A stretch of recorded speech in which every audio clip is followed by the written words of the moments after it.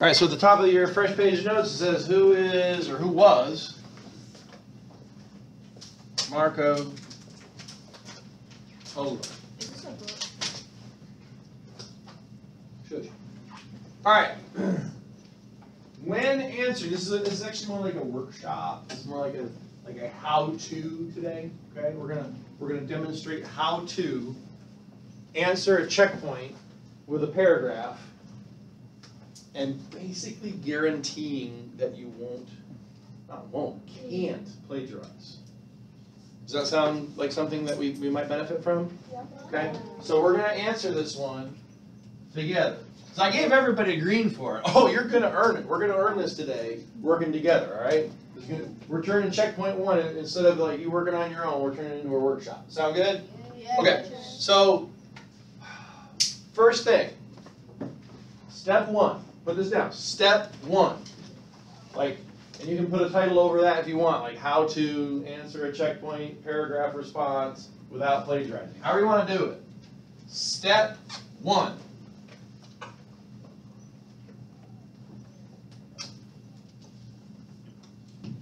What's the question? Where's Marco Polo? Okay, so step one is identify the question. Know the question. For checkpoint one, it was who was Marco Polo? So step one, identify what is it that you're going to be looking for, right? What are you looking for when you look at the resources? I want you to know what the question is before you look at the resources. Does that make sense? That way you know what you're looking for. Here's what I don't want you to do. I don't want you to open up where you answer it. You know that document where you actually put in the answer? Don't open that. Because this question is in the document set, I think every time. Is it not? The first two it has been, right? Like, hey, what's the supporting question? That's the one that you're going to answer. Okay? Do not, why do I say don't open it? Because you guys have been trained to answer it. You start answering right away. In fact, you look at the question so you know what to look for. You ignore anything else that won't be the answer to that question, which forces you to copy-paste. Or to find the answer in the resources and maybe put your own spin on it, right? Have you guys been told to what's the term? You're not quoting, you're paraphrasing? Yes. Okay? So when you paraphrase someone else's answer as your answer, that is still plagiarism. If you've been taught different, you've been taught wrong. Understand?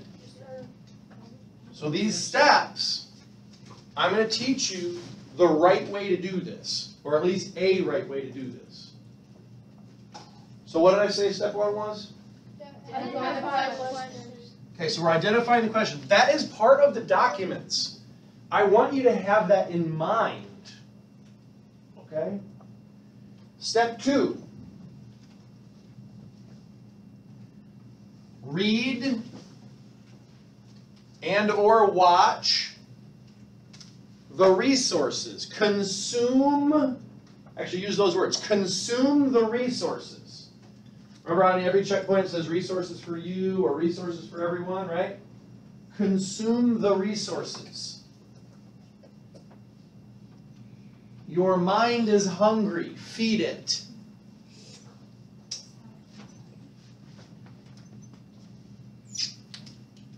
So step two is consume the resources. Consume the information. Step three. Sleep. Step three is to sleep. I don't mean, I just finished going through it, I still have 10 minutes in class, I'm going to take a nap. No, I don't mean that.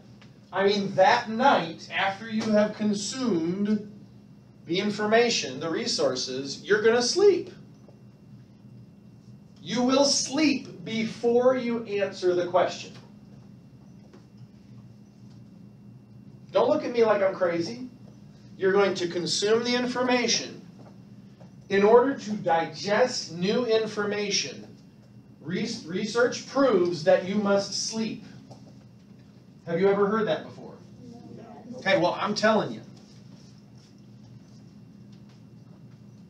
Research proves that to lock things into your memory, you need sleep. So step 3 is sleep. Now, that next day, and by the way, I always give you enough time to do these steps, which is why it annoys me when I just gave you a checkpoint and you're already answering it 20 minutes in. Okay? So step 3 is sleep. Step 4, the next day. Or a couple days later, if you have time.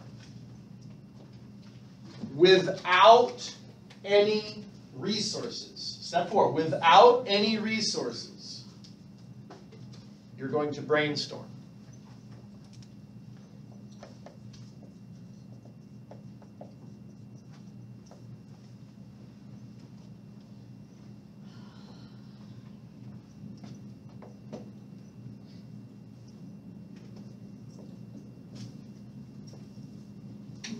What was step 1? How did I put it? Identify the question. 2 was? Research the information.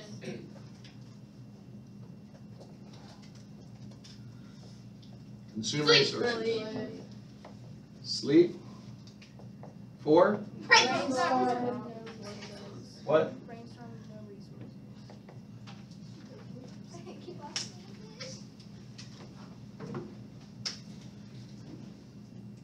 In other words, you're having to recall important details that will answer the question. So you wake up that next day, and sometime during that day, you're going to revisit the question. Probably when you come back to class, right? You revisit the question, and from memory, you recall details that would help you answer that question. So I'm going to have you right now, maybe off to the side or on the back side of the other page that you have right there. I want you to come up with 2, 3, 4 things about Marco Polo, the things that you remember about Marco Polo that you learned. Right now. Don't look at somebody else. Don't ask them. What do you remember, important or interesting, maybe things that you thought were interesting? Important or interesting things you remember about Marco Polo right now. We're brainstorming. Because we've already done step 1, 2, and 3. You haven't slept for the past 2 weeks? Nope. Because we consumed the resources, what, like a week and a half ago, at least? All right, shh.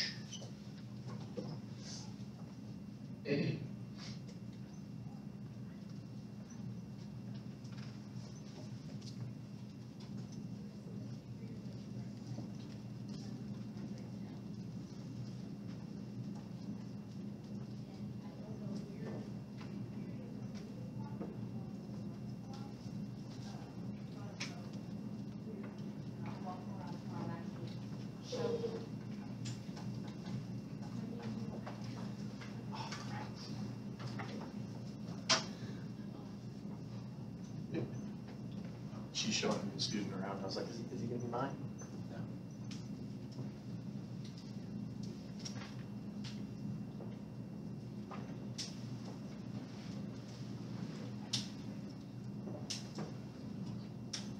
No. Hmm. 2, 3, 4. If you can think of 5, cool. Think of 5. Has everybody gotten at least 2 down? Yes, sir. Okay. All right. Give me the ones you think are the most important. We'll start there, okay? And then we'll keep going down. Name? Bristol. Bristol. Marco Polo. Bottoms? Yeah. Go. Marco Polo was born in 1254. 1254? Yeah. Pretty good. Oh, what would that be? 13th century? Yep, 13th century.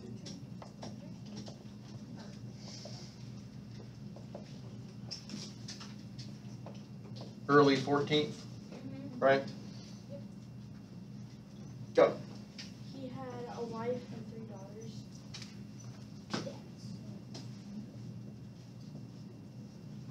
Okay. Go. He was a Vietnam explorer that explored Europe. Venetian. Venetian. Venetian? He was from Venice. Oh, You're not the only one. Somebody else said Vietnam too.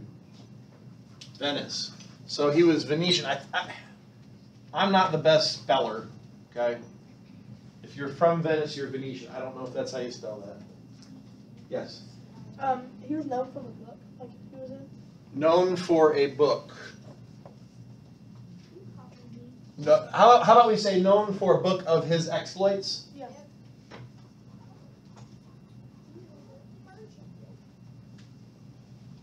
You guys know what that means, his exploits? Yeah. What does that mean? Somebody explain what that means when I say his exploits. I mean, I guess, like, what he did. What he did. Yeah. What he did, where did he go, who did he know, those adventures he went on. Those are his exploits. Absolutely. Good. What else? Told many stories. Okay. Go. Worked for a Chinese emperor. Yeah, for a while, right? He worked for Chinese emperor. What else? He went to jail. Jailed for what? Going to Europe or something like that. For war with... He was jailed by his enemy, right? They captured him and they put him in jail. Who was they? It starts with the G. It does. Genoa.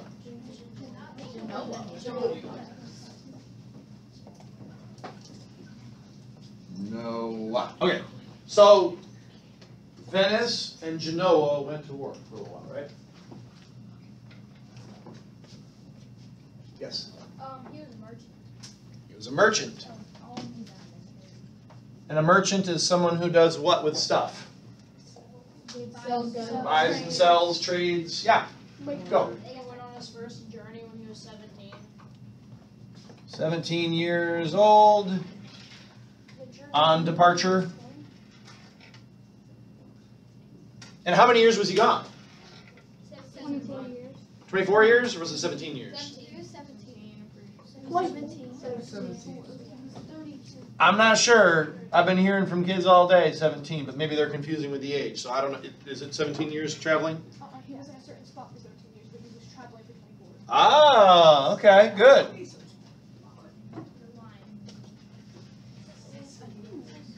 All right, so 24 years traveling. So he would have gotten back in his, what, 30s, 40s, early 40s? I can't do math. I'm not a math teacher. Okay, cool. So early 40s, that's still pretty young. So he was able to come back, and the book's probably already published. And so he was famous while he was alive, right? Yeah. What else? What else did you put down? The popular book he had was printed in a few languages and like sold across the internet. We have something about the book. What, like 4 or 5 different languages? Yeah, French and Latin. Okay, so I'll put different languages printed in. What else? What else do you remember about Marco Polo? Go. When he died, people kept asking him to admit that his book was fiction. So he wasn't believed. Not entirely, at least, right? Yes, sir. He wasn't believed. People are like, dude, just you can tell us. You can tell us. You made that up, right? Yeah. Anything else? This is a pretty good list. All right, so we're going to work off this list. If we remember things later, we can still add that, okay? But I wanted to, the brainstorming piece is important. So these are things with the question in mind that we think might help us define who was Marco Polo. Now, do I need to put all of these things into my answer? No. Can I answer who was Marco Polo with just a few of these things? Sure. Remember, I don't want a novel, I want a paragraph. 3 to 5 sentences, somewhere in there. Give or take, right? So, step 4 is done. Step 5.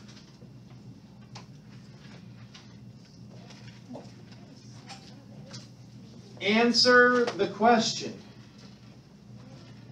So the brainstorming, we've thought of all these things. Now is the tricky part. You have to answer the question without using any of those directly. Dunbar's like, wait, what? Here's why. You're going to answer the question, and these will be your support. These will be the pieces of evidence. These will be the defense of your answer.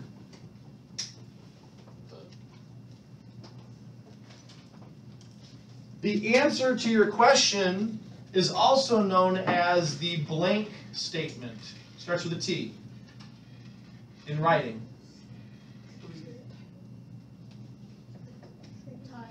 The theme.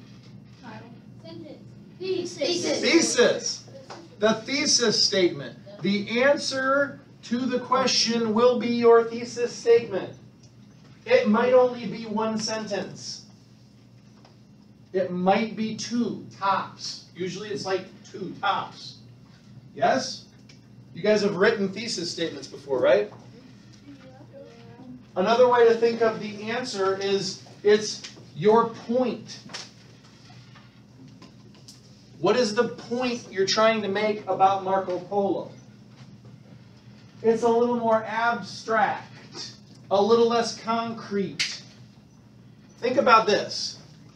The brainstorming process here, these things are concrete.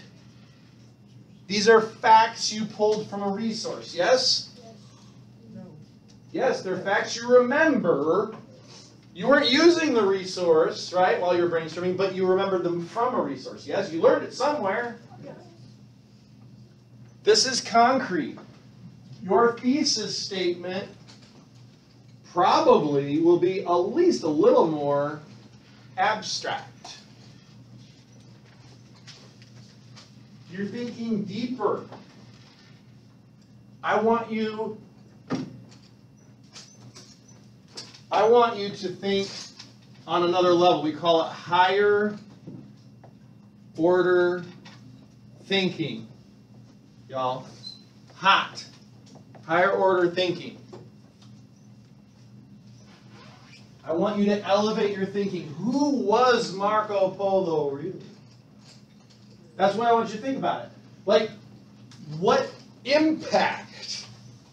What lasting legacy? Who was he really? Maybe who is he to us now?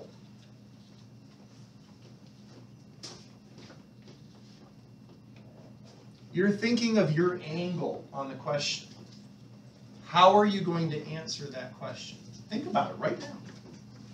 What's the point you want to make about Marco Polo? How do you feel about it? Who do you think he was? Really? Yes, we know he was a traveler. Yes, we know all these facts about him, but who was he? You've got to figure out how you're going to answer that question.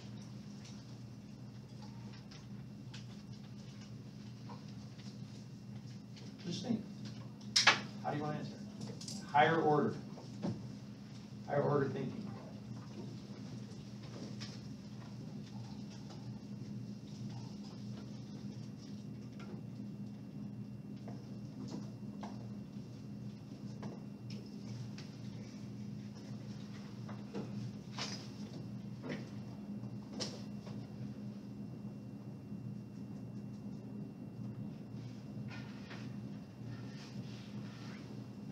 Anybody? Yeah?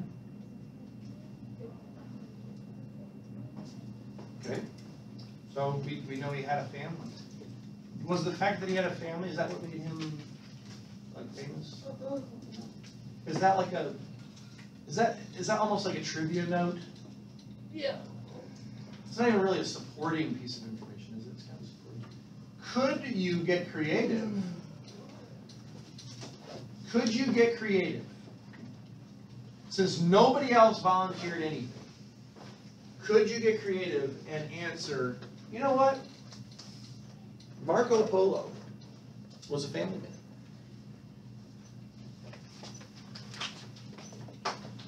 You know what, I'm going to call him MP, because we're pals. If I can spell P. P. Marco Polo was a family man. Did we just make a statement? Yes, sir. Okay. Nobody else volunteered anything. Jesse, did you have something? Yeah. He served for Spain. Okay. Yeah, we have that as details. Okay. So let's go with this one. Answer the question. We've answered the question. Step 6. Put this in your notes. Step 6.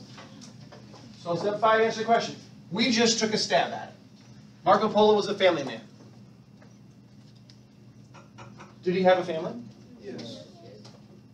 Does having a family in and of itself make you a family man?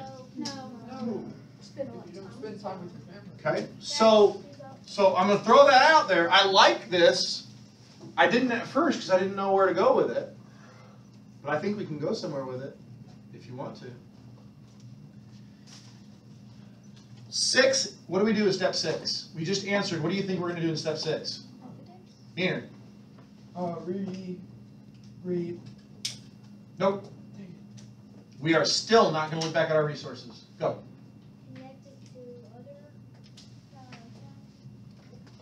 Connected to other facts. So what are we doing with the facts? I just told you that Marco Polo is a family man. What should you say? Support. Prove it. Yep. Prove. Prove your answer. What did I say over here? Prove, justify, explain.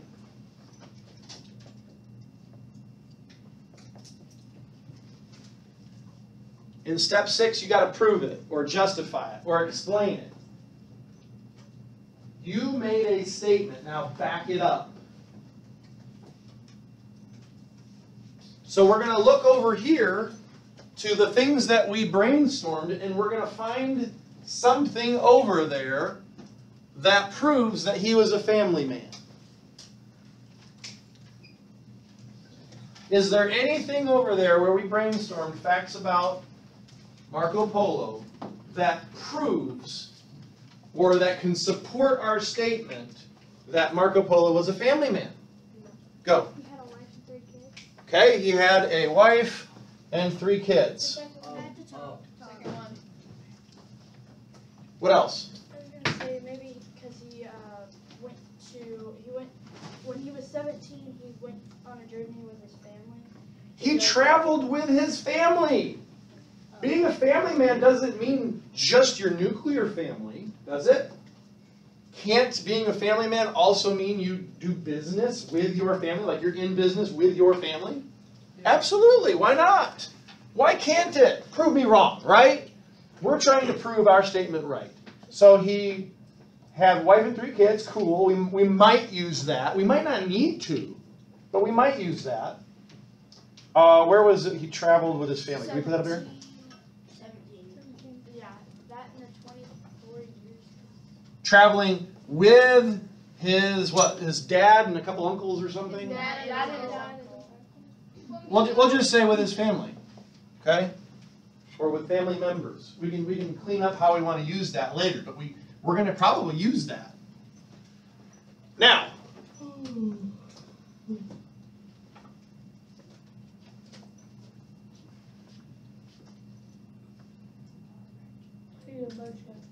so he traveled with his family for what purpose? Because he was a merchant, because he did trade. Making money.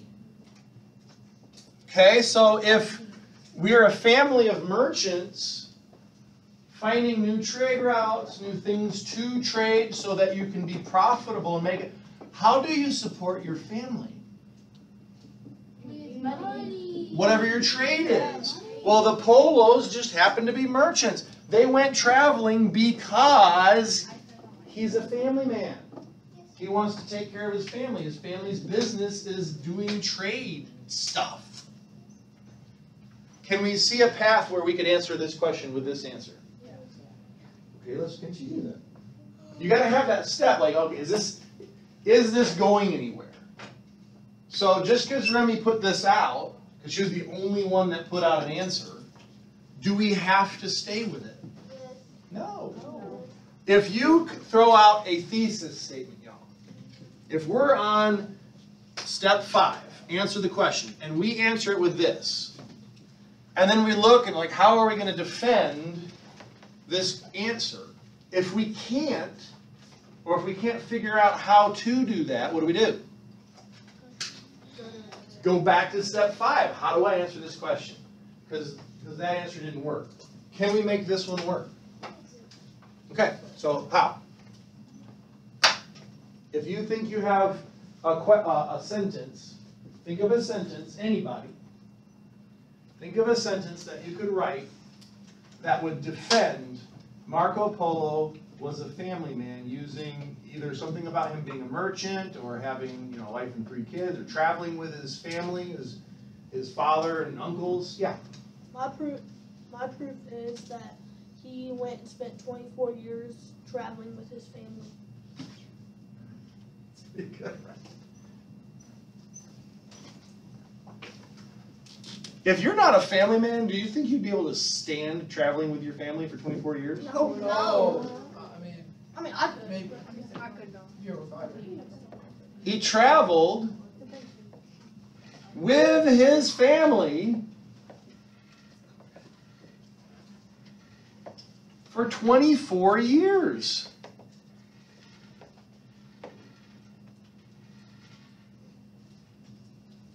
Why? Peter, why? Because he loved his family. So he loves his family. Yeah, we established, our point was that he's a family man. Why did they travel together for 24 years? To make money for his family. So they traveled with his family for 24 years to support The family back at home. the family business. The family business is how the family supports themselves. Marco Polo was a family man. He traveled with his family for 24 years to support the family business. What else? And then when he grew up, he found a wife and a son. What was the business? Did we even mention what the business is yet? So what was he traveling for? Silk. Okay, so among other things, right? So the travel enabled the discovery of what? Silk. I already knew silk was out there. What is silk an example of? Silk resource. No, it's a resource. It's something that can be traded. It's a commodity. Remember the word commodity? Anything that can be bought, sold, traded? So the traveling enabled the discovery of new, and how do you get to those things? Trade routes. So enable the discovery of new trade routes and items. Commodities. Do you think they might have seen some new things that they would be interested in? Do you think maybe along their travels they found some new things like, man, so-and-so back home would really pay good money for this. We'll take a couple of those. So when we get back, we can sell them for a profit. Right? Yep.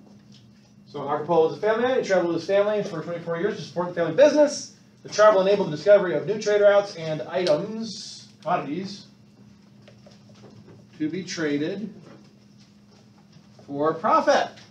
That's the whole point. Was he successful? Yes. Okay. The success of his travels, how do we know his travels were successful? Because he became a merchant. He was a merchant. Is that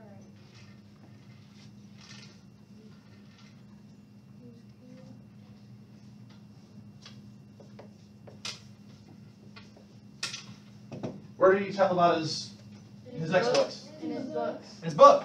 So the success of his travels told of in the book What was the book's name? The travels of Marco Polo. Whatever it's called. First period called it The Adventures of Marco Polo. I'm like, The Million Dreams. and some people call it The Million Lies or whatever. Okay, so notice I don't say his book, right? Rusticello wrote it, but I mean, it is kind of his book, isn't it? I mean, he's the one that's telling Rusticello what to write down, right? So anyway, the success of his travels told of in the book that we, by the way, we had that over here, right? Known for his book of his exploits, right? So again, we're still pulling from our brainstorming. Allowed him to do what? He got back and he did what? Had a wife and then had 3 kids. He was able to have a family and support them. So in his young age, after that, in his young age, he was able to go do these adventurous things, make a name for himself, become wealthy, so that, because you're saying he's a family man, all of those things were motivated by his desire to settle down and have a family. Settle down, marry, and have children.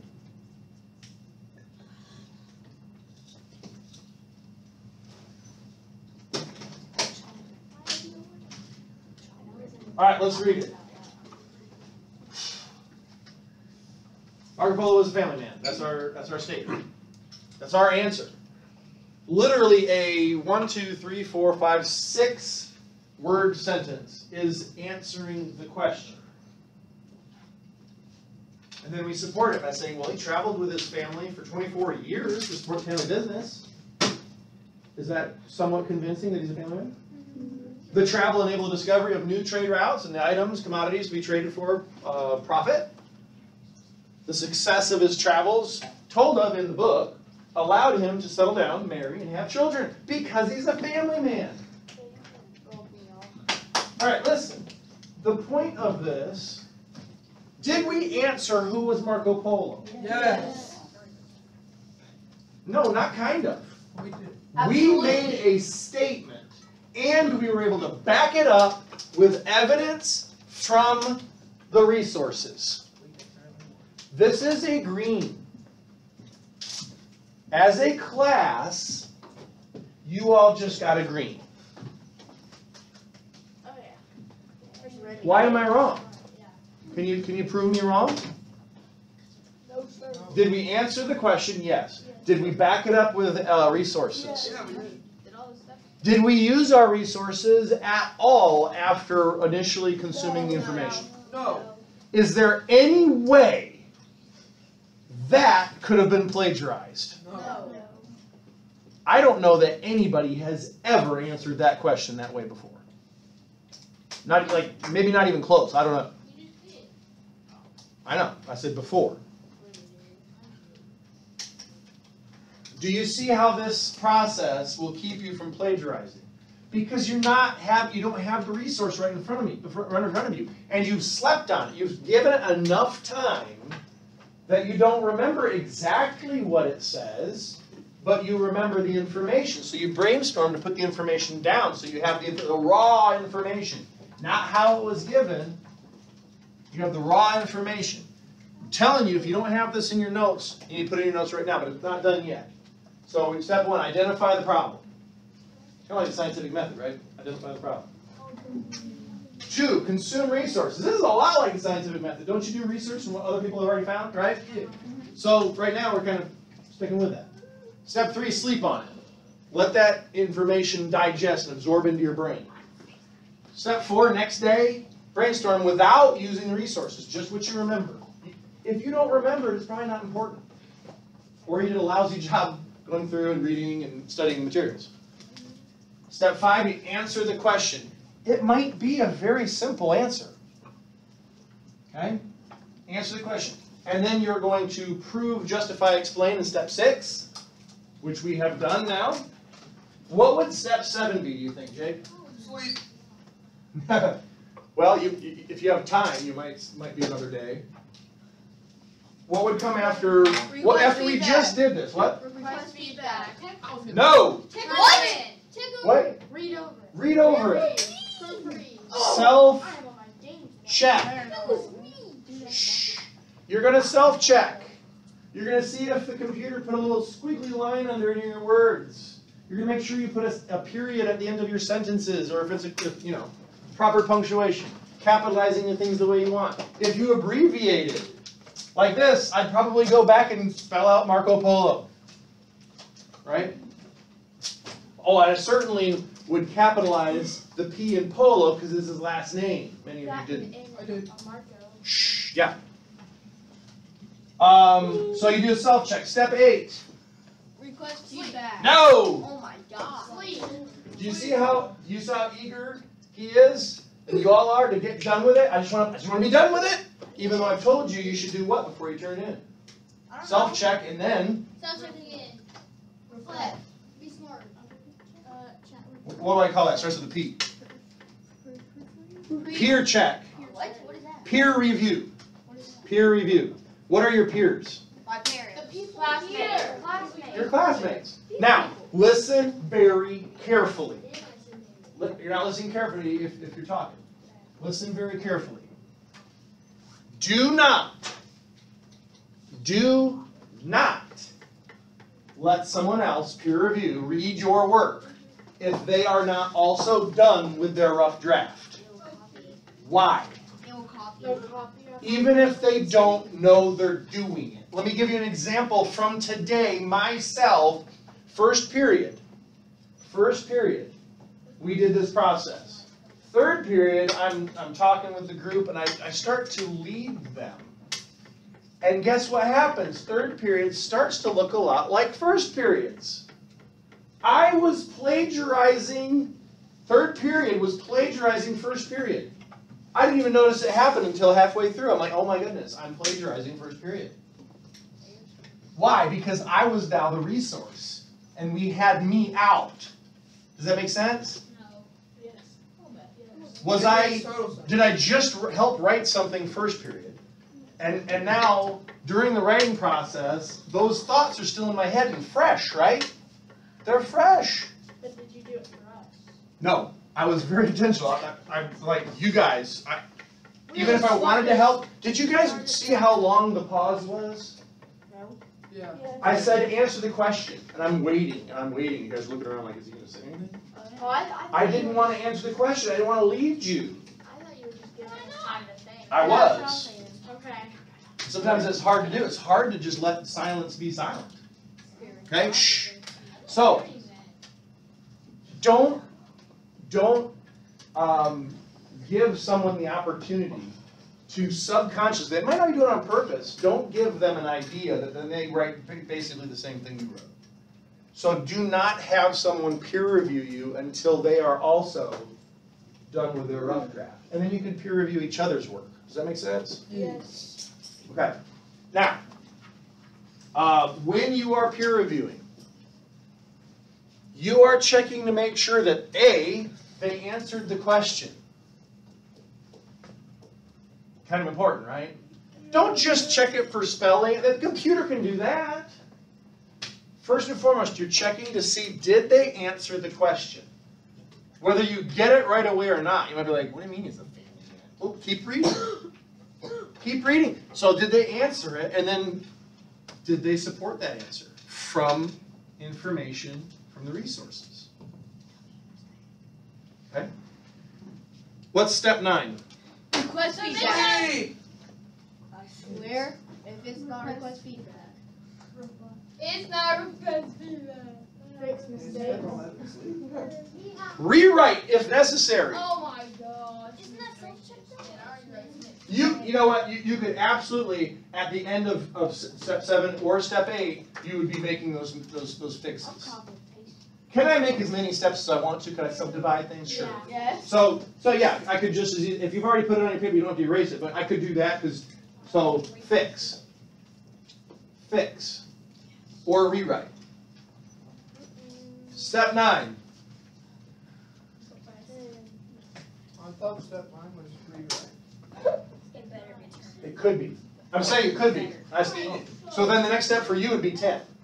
I'm just saying you could do the fixes or rewrites at the end of the self-checks or the peer review too. Request feedback. So you think it's request feedback? Who thinks it's request feedback? Oh, me! Shh. Hold up. Let me think. Let's think. Put your hands down. Let's think. Is there anything else No. that we should do No. before we hit that Another request peer. feedback? Another peer. Yeah, sleep. No. Rewrite it all over again. Step 10 is sleep. Hold up. It's actually, I'm not going to put it up here. You might put it in your own notes. It is actually a very, very good idea to sleep and then take another look at it. How many times have you ever written something and then you turn it in and the next day you're like, oh man, I should have, right? Right? So yeah, Jake, you're right. I said sleep. Jake, you're right. I said sleep. Let's go. I said sleep for you. And then it's request feedback. Double check. I'd be like a triple check at this point, right? I said sleep at step 4. Let me sleep again. What's step 10? Request feedback. Submit.